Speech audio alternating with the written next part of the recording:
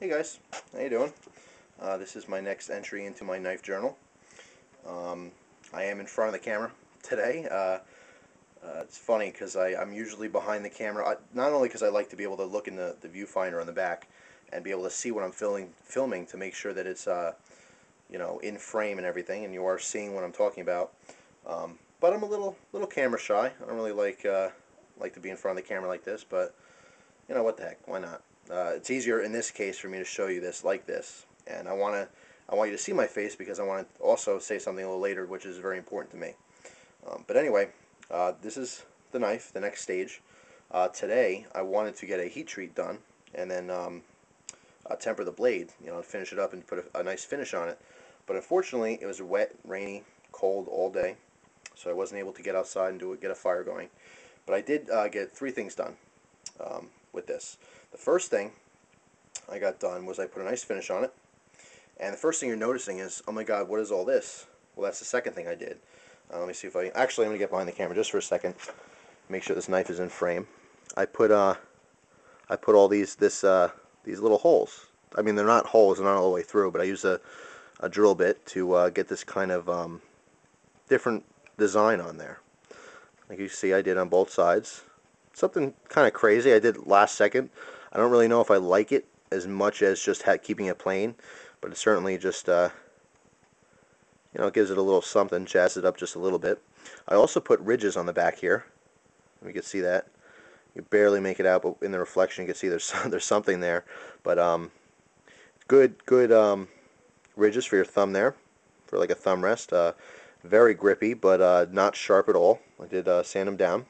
And the last thing I did, actually there's two more things I did. I widened the choil on both sides so that nice clean look. That also shortened the sharpened edge a little bit. Actually, let me use my jacket here as a kind of a background. Hopefully this is in frame. This way you can see the choil. But right here, both sides. And then I actually put a finish on the blade, the whole knife itself. Not really polished or anything, but I used an 80 grit sanding belt on the belt sander, and just to get a nice finish there. I like it. I think it came out good. This is what I think I want the finished product to look like. And again, you can see I put another wrap on there just to get an idea what it's going to feel like. So basically, this is what the knife is going to pretty much look like when it's all done. I mean, like I said, all I have to do now is heat treat it and then go back and then just make sure I get that finish on there again. But that's basically it. I think it came out nice. I like it a lot. It's comfortable, especially now with that. I'm really glad I put on those ridges on the back there. Very functional.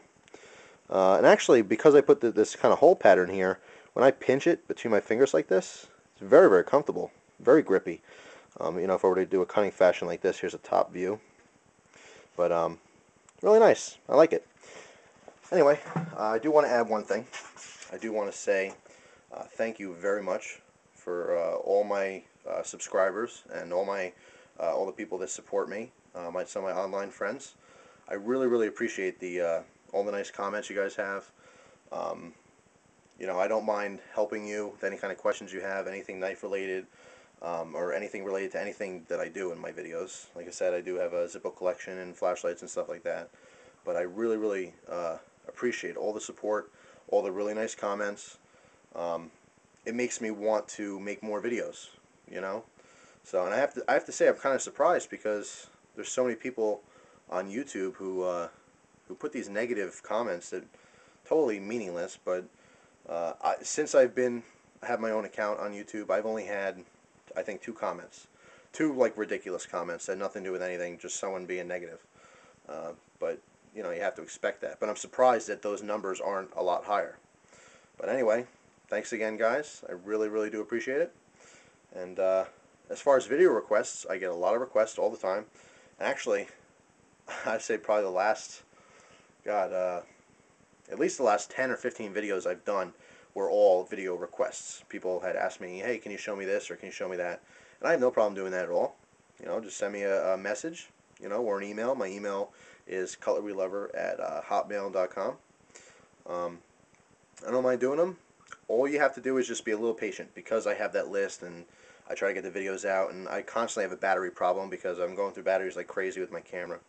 Um, but I will do video requests, as long as I'm able to show what you want to see. But you just got to be a little patient, that's all. But once again, here's the knife. Still got to heat treat it, put the final finish on it, and sharpen this bad boy up, and I'm ready to go. That'll be my first knife. I'm really excited about it. So that's all. Thank you very much for your time. Enjoy the rest of your day.